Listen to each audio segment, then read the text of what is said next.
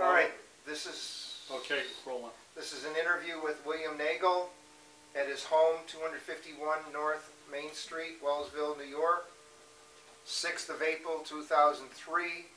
The interviewers are Mike Russert and Wayne Clark. It's approximately 3:15 p.m. Could you tell me your full name, your date of birth, and place of birth, please? William Wentworth Nagle.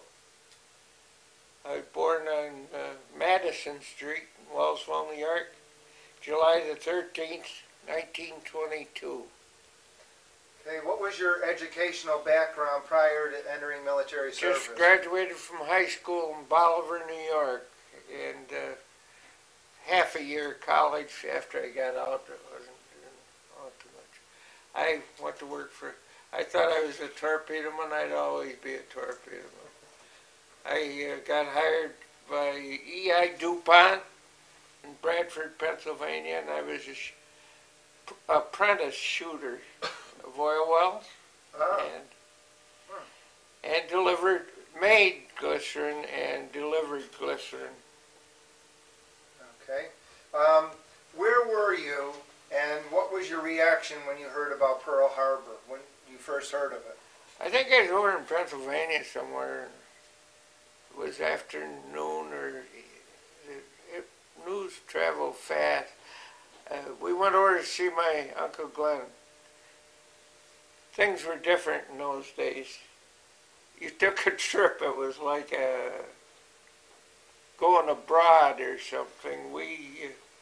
My grandfather planned on one of those for a long time. And today, if you want anything, you just get in the car and go. Mm-hmm. It's entirely different. Yes. Do you remember what your reaction was when you heard about Pearl Harbor? No? Couldn't tell you. Did you enlist or were you drafted? I was a volunteer. Okay, and why did you pick the Navy? Because my father told me it's no fun laying in the mud, and that was good enough for me. And so, okay. When you were inducted, where were you inducted? Buffalo, right? Okay. The old post office downtown. That's in southern part of Buffalo, I think. And I know something that was rather funny. I'm an only child, and I was brought up by my grandparents. My mother and dad took one look at me and decided to not put another one like that on the market. So I remember looking at there's 250 guys northern Pennsylvania and western New York State at the post office, and we stand there, no clothes on, and I looked at the guy up next to me. I always remember, and I looked again. He had web feet. Jesus Christ. I said, geez, I'll never make it in the Navy. I haven't got web feet. So, but I did. Where did you go for your training? Providence, Rhode Island, torpedo school. They assigned you to torpedo school right away? No, they said I was mechanically inclined. I worked in the oil field. You could pass as a plumber, I guess, out of there. You know, different fittings, and no, they said I was mechanically inclined, which is a bunch of baloney. But they didn't waste any time with you. They said, this is it. So how long were you in torpedo school in Providence? Probably 2 months.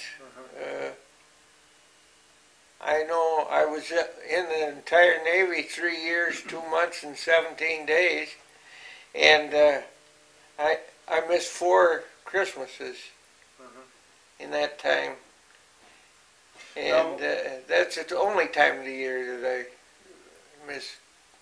I always want to go home for Christmas. That bothers me when I see these people. They just get over there and they want to come home for Christmas.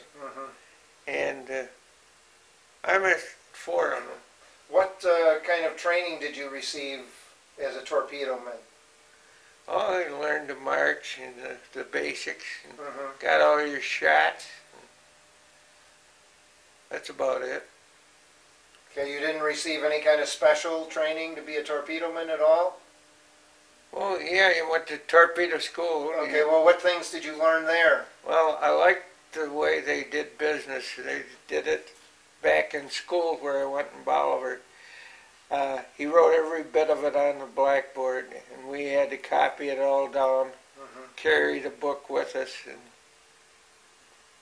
in fact, we had to make a valve at, how are you going to draw a valve? It's tough. Yeah. And that's the way they practiced with air in where the TNT was. You fired, and then at the end of the shot, when it fell down to a certain pressure, it expelled all the water. The extra water they put in floated, so you got to shoot it again. Okay, after you were in school in Providence, where did you go? Trinidad, South America. Mm-hmm. I was with a load of Marines and get them out of the country, I guess. They moved you fast. Mm-hmm. What was your assignment in Trinidad? Well, I wanted a yeoman that could type 40 words a minute. On the old wreck that they had me typing on, I couldn't do 40 words a minute. So I got another train out to, I think that was Charleston, South Carolina. They built that and their sister ship in 59 days, if you can imagine. 2,100 ton No, what ship was this? destroyer. Oh, destroyer. Okay, what? And there's 288 of us that paraded aboard. And when we put it in commission, and the complement for a ship of that kind is 310, so the balance had to be officers. Mm-hmm. What was the name of your destroyer? Albert W. Grant, DD 649.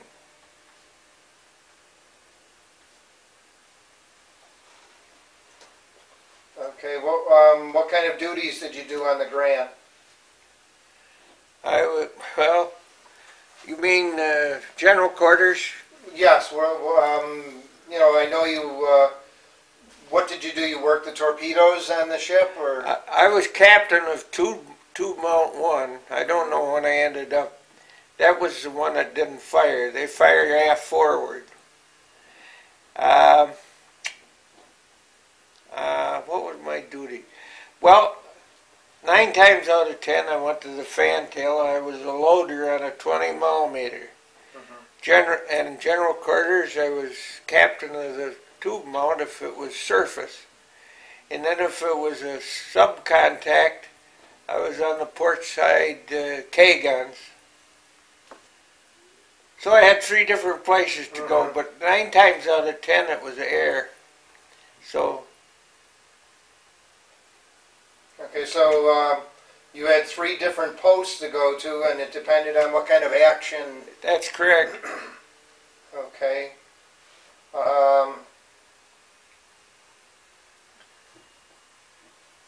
Did you,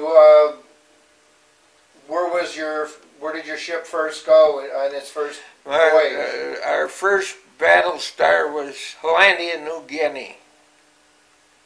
That's down by Guadalcanal, right there, and Iron Bottom Bay, they called it. We went past that.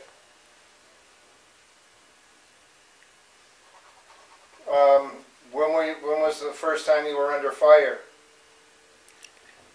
Well, because we were seen, junior ship, we were sent in to draw fire, which they never did, because there was an observation plane up above, and but we didn't know that, and so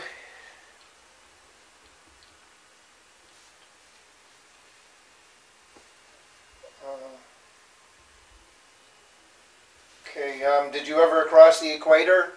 Yes. And I crossed the international date line too. I knew a guy, his birthday was right across the street from me, road from me, and his birthday was the 12th. Mine was the 13th, and when we crossed the equator, it's such a simple thing, but after I got through trying to explain it, I said, forget it, I'll tell you when I get home. So. Did you get one of those, you went through an initiation? Oh yes. You still have your shellback card? I think so. I don't know whether I can find it or not, but yeah, I'm a shellback and crossing the international date line. A lot of people didn't do that either. I saw some of the most beautiful sunsets in the world in the South Pacific. And Now, did you spend most of your time in the Pacific? all of them. All of it? What were some of the naval actions that you were involved in? I couldn't name them. There's little islands that it's like when we got to Tinian,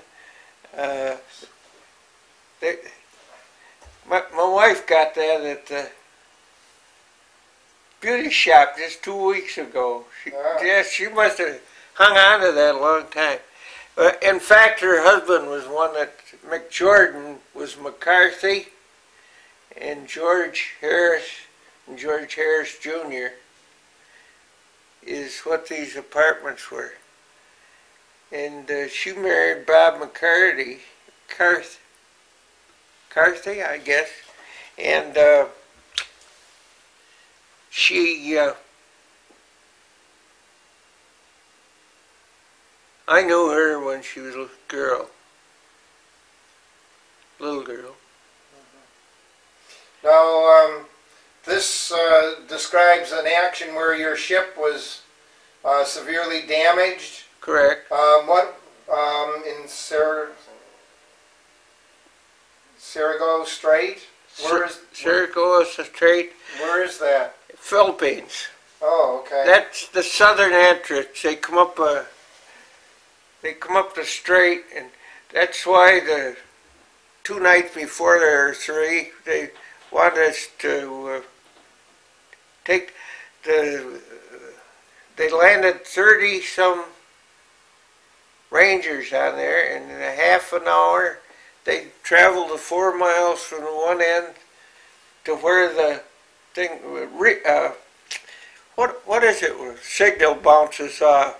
Semaphore? No, echo. Oh, Echo, but what is it? radar? Radar. Oh, okay. Geez, I can't think of radar. That's okay. Now, what happened to your ship there? It said in this article that it was a night of flaming hell. What happened to your ship? Well, I've read a lot of books on it, and there's so many, we were hit so many times. I guess they call it friendly fire. There's nothing friendly about it. So you were hit by friendly fire?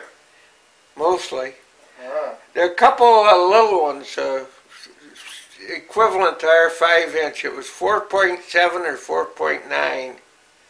And they hit us in the back, and it threw our steering off. So they had to, when they got the wires fixed so they could compete with the back, they tell them 30 degrees right or something, and they did all the. But the guy got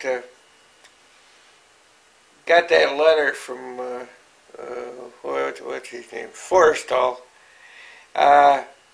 He was ahead of everybody down. Right under me is the #1 engine room, and they were all killed. But the captain said, get up here on the double to this. His name was BBV Lyons. The middle initial, I can tell you, is Vincent, but they call him BB.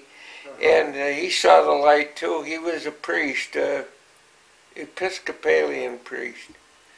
And he's the only one that got that letter other than me that I know of. Now, was that where you received your Purple Heart? I didn't get the Purple Heart. Oh, I thought you were... That got was the Bronze Star. Oh, yeah. Bronze Star. I thought you were wounded also, though. I was in 2 years after, where I'd say about 46 in the spring, of a piece of shrapnel come out of my shoulder. I probably got 3 and 3. Blew my shoe. I had work shoes that I took aboard my own, but blew the heel off on the right one, and filled the shoes with shrapnel. And when I got off the tube, you don't walk very far on that stuff. And so I dumped both shoes, and there wasn't a mark on my foot. Wow. I don't know. Never. I got 3 pieces for 4. Shit, I had more clothes on, you could shake it. But you didn't get the Purple Heart for that? No. Gee, you should have. Well, there's some island we was bombarding, and 5-inch shells they had a net like. They'd come out the back end and they'd catch them, supposed to be. They're that long and copper. They're kind of heavy. And I was going by, and one of them bounded over the top, hit me right square on top of the head. Well, there was only one medical man left when we got through, but this one guy was a nice guy. He was from Brooklyn, and he wrapped it all up. He was a pharmacist mate, and he says, "I'm putting you in for Purple Heart." And I said, I know I was out of commission the next day, and I was still laid in bed. And the next day I was just as good as new. And the only thing I wanted to do was take a shower and get the blood out of my hair. And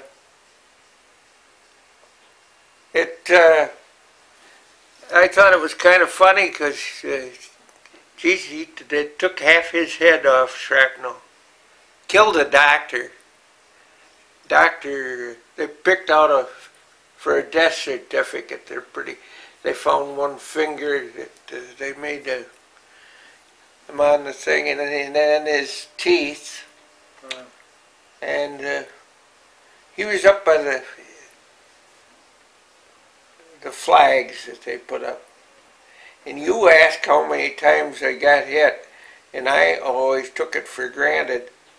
I was a good friend of one of these yeomen, and he said, we pretty near used the whole alphabet. One more, and we'd have alpha through zebra, you know. But we had Alfred through, what was the 24th one, I don't know. That he gave me, he said, I saw the official thing that went in, so it was hit 24 times. Your ship was? Yes. Now, where did you receive your Bronze Star? San Diego. I didn't receive it. I said I was going to get it, and they had a big to-do. We didn't get dressed up or anything. San Diego. How long ago did you get it? The Bronze Star? Yeah. I don't remember. I got a lot of these things when I was home here in Wellsville. So you got it after the war then? Everything was after the war. Now you received the Bronze Star for which action? This one and... Well, it's in the room there. You can read it. I was going to say, at the end I'll go get it and you can hold it and we can zoom in on it with the camera. Okay. All right. Now it also mentions here that you were in a raging typhoon. Which was that the one off Okinawa? Can I backtrack just a little? Sure. There was some the seagoing tug pulled alongside. It was a Chickasaw. First time I saw them welding underwater, I was quite impressed with that. I never saw it before, so. And evidently this guy patched it pretty good. I got a couple of letters from him in there. And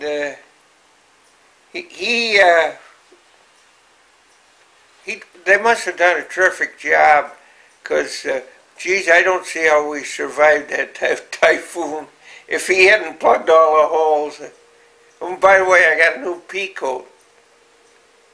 There was a shot, one shot went right through the pea coat locker. Everybody got a new pea coat. Oh. So, Did they let you keep it? what? The pea coat? No. I got my homeward bound pennant. I'm the only one probably kept that. Did you ever hear of a homeward bound pennant? No, I don't think No. so. It flies from the mast. There's a foot for every guy aboard. And when it goes out, it's like red and white. Uh-huh. And it'd be longer than the fantail. They fly it part-time coming home. When they take it down, they give everybody a foot. I get. Oh. Huh. I'll show you when you. Sure. So, I don't know, I never talked about this very much, but then I went to one of the reunions in Cleveland, and have it all over the country. Only went west once. These guys down south were mostly from North and South Carolina. Now, you were on the Albert Grant the entire time while you were in the Navy? That's correct. Except I saw you had some Yeah. 6 months on shore duty. What was that? Oh, I was shore patrol at Union Station, Los Angeles, and it was a good job. I lived in a hotel. What did you do there? Well, I worked with a good share of the police department. Some of those guys joined the Navy. They never went out, left the town. They found a home there. What do you recall your reaction to the death of President Roosevelt? Yeah. What did you think of that? I felt very bad, Why was that? because I'm a Democrat. I think that guy's a horse's ass we got in there. But we're not supposed to get into politics. Okay. When we do, my wife is always here. She told me to knock it off. So What did you? What was your reaction when you heard about the dropping of the atomic bombs on Japan? oh boy, I couldn't explain it, but I knew a guy from Bolivar. That's Antinian, the gay left, and he was a major in education. He was a teacher too. He knew what was going on, but he couldn't even get near it. You want us to look at it. He couldn't. Well, that's one of Harry Truman's biggest assets, I think. That's an awful decision for a guy to make. And You think it saved a lot of American lives? oh yeah, I do. But I don't think you needed a war where you just went. I think they could have done that different. Did you hear, it was on television today, I think it was, that instead of 10% like they reported, the casualties, women and children, 90%. 90.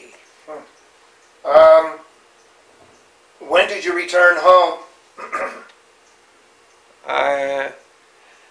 I don't know exactly. It was because the first bunch was going to get Christmas. It probably was close to December. Was it 45 or 46 or you don't? It was 44, I think. When our shot was October 44. Okay.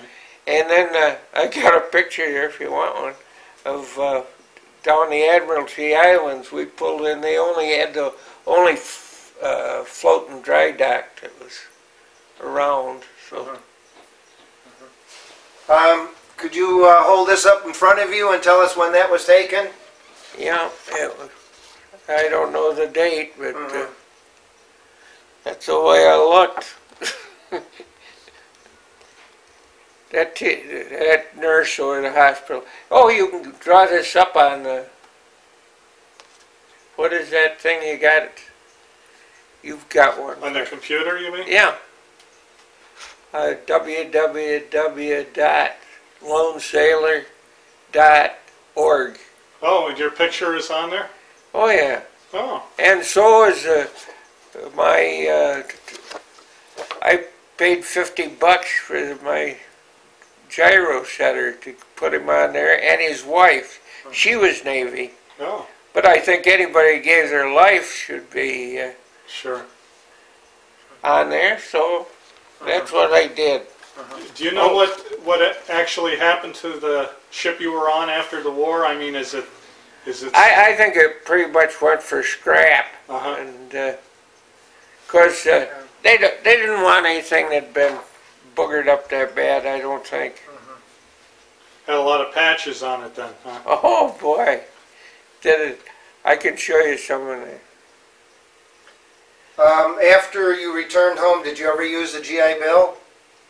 Yeah, to buy a house, and guess what? My grandfather stepped in and paid for the house, so very little. I paid that off, and that was it. Did you ever use the 5220 Club? Yep, I probably 3 or 4 weeks is all. Yeah, I didn't. There's too many jobs, and. Did you keep in contact with anyone who you served with? Yes. I got the list in there. And now we have reunions every 2 years. And then it's mostly, a lot of them are relatives that go. Once they go, they come back. They must have a pretty good time. When was the last reunion that you attended? That's what this leg. Yeah, that was down in Florida last September. Okay. And I hired my son-in-law to drive me down. I got them both right around the racetrack for 150 miles an hour. You had to make 150. Wow. And $106. He drove around the racetrack? Well, on a race car. But I say that the $6 must have been tax. $106 for two. That oh well, I wouldn't go across the road to see one of those races. I just don't like them. How do you think your time in service affected or changed your life? Well, it taught you how to take an order, and I don't know. Everything worked out good for me. That guy wished me a lot of luck at Forrestal, but I've been lucky all my life. Now I got prostate cancer. I guess your luck runs out sooner or later. Oh, did you want to get some? Oh yeah, I'll go get You got to turn the camera off, or? I'll leave it running. You can... Okay. Did you ever get to see any USO shows while you were in service? Yeah, down in Trinidad. That's one thing my wife can understand. Yehudi Menuhin, the big violin. Oh yes. Yeah. Yeah, the crooked. She goes for classical music. I took 9 years on the piano, and she gave me up as a sad case. She says it's a shame to take money from your parents any longer. So I don't know. Well, the country school I went to, I made the 5th, 6th, 7th, and 8th grade in 2 years. That was, and you seemed to learn it because if you paid attention to the class up ahead of you, you didn't. And so. So, is that who you saw at a USO show? Was Yehudi Mendel? Yeah, but we got up and left, and I was in the front row. Why was that? It's not my cup of tea really, and it wasn't the right thing to do. You get a chance. Shore Patrol come around, told you put your sleeves down, button up. They didn't want you mosquito to get you. But I've seen some good ones, and especially in Los Angeles. I always wear my Bronze Star medal. Only wore about 3, but geez, we were invited out there and made out pretty good, like a bandit. Okay, why don't you show that up to the camera and tell us about it? Well, it pretty well speaks for itself. Does the camera show it? Yes, it will. Yes. If you can hold it right there, I'll zoom right in on it.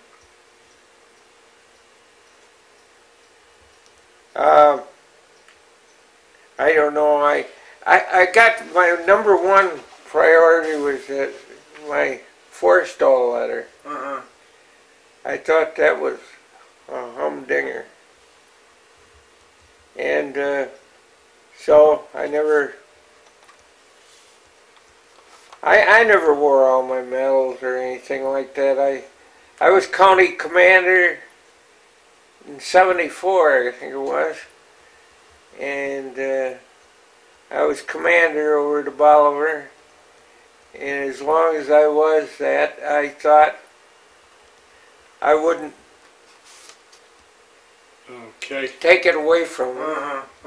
Okay. So you belong to the American Legion? Do you still belong to the American Legion? Yeah, I joined Squadron 702, the Sons of the American Legion. I think if you go in and use a club that you should join. That's my... Now you said you had part of this flag that flew over your ship? Yeah. Want to see it? Sure. Okay, now what is that? Homeward Bound pennant. Every man is supposed to got a foot of that. When he, that looks like way over a foot to me. Yeah, it looks like 2 feet of it. Yeah. I made out like a bandit. So this was flown from the top mast of the ship. Yeah. And And I think there was a white one too. I remember there's. I think it looks like it probably was red and white. Yeah. Okay, and it was just a pennant, and each sailor received about a foot of this. Supposed to be a foot. So. But I never seen anybody. There's a torpedo officer. That's really interesting. There's. Do you want a copy of his death certificate? Or, there's one I really like. I think we have a copy of that. You sent us a copy of the Forrestal letter. Yes, I like that better than the Bronze Star myself. Because I've been luckier than hell. that picture of him as a child in the sailor suit. Oh, okay. Why don't you hold this up in front of you so we can see that? Okay, hold it back towards you more. I can focus in on it easier. Okay, and how old are you there? I don't know. Looks like you're probably about 4 years old or so, 3 or 4. Well, that car behind there, of course that could be older too, that Ford. I don't know. Alrighty, I got it. Okay.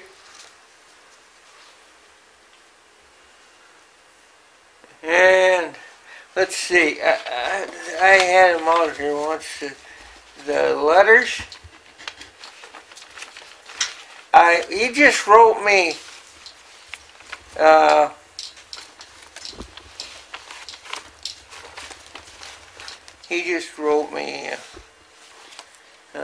Oh shit. This guy never even had anything. They got a new guy over here. And when I got it, they put it on the front page. That's important to somebody. Oh, here's, I went to advanced torpedo school, too. There's a copy of my certificate. Okay, if you... Okay. Oh.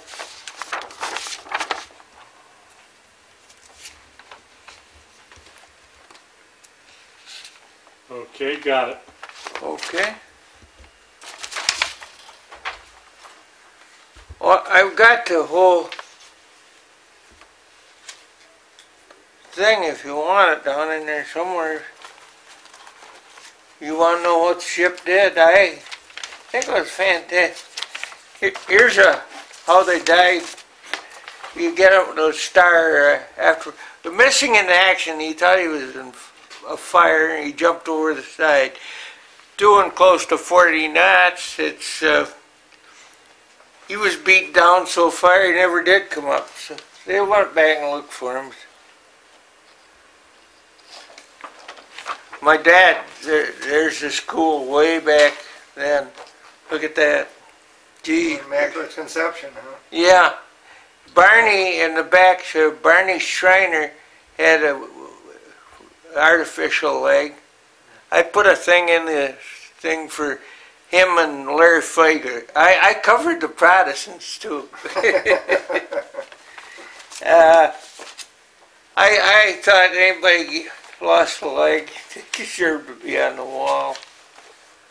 There's Admiralty Islands. That's after it happened. We went through everything there. So this is your ship. Yep. Okay, why don't you hold that up for Wayne to get that? That's a nice picture.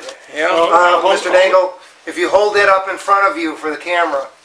Now, do you have any idea where you are on there? Admiralty Islands. Well, do you know where you are in the picture? Yeah.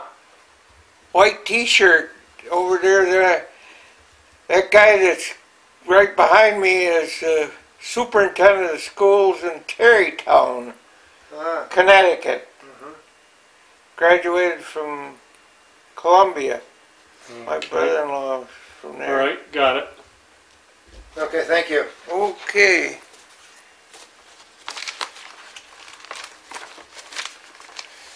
I had a lot of these made from the thing.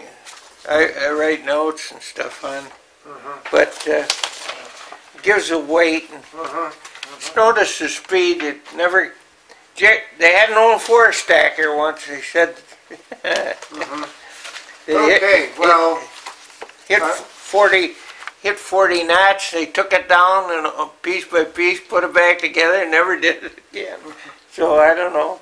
Okay, well, thank you very much for your interview. Yes, thank you. Thank you. Here's I had them put in too. Okay. Now, when were you married? This is 47. Okay. 47, October the 15th. Okay. Now you said your wife's father or your father-in-law was a famous actor? Well, he was head man for Marie Dressler. She won an Academy Award in 1930. And he came home because of polio. He thought you just had to be in the city to get it. So it's the way they did things then. Yeah. Now what was his name? Doherty.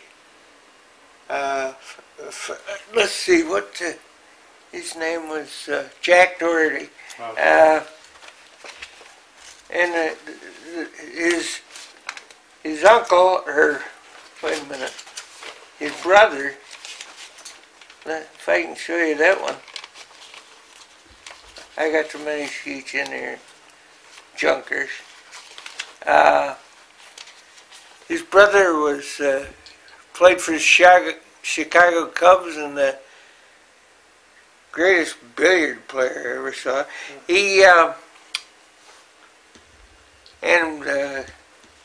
His first World Series, he hit 2 home runs. Wow. And the one that broke his record was, here you are. That, Oh. you can have that too. Is there 2 copies here? No, Oh. this is a letter behind it. That's a captain's wife out before Ty Cobb even. Stole 47 bases. Huh? Which one is he? He's the one with the, can you see Oh, the with the circle. Okay. circle around him? Okay. He got traded because he got in a fist fight with the manager. All right. He says, the year before that team was called the Hitless Wonders, remember? Patsy the Pugilist. Oh boy. Okay, thank you. Yes, sir.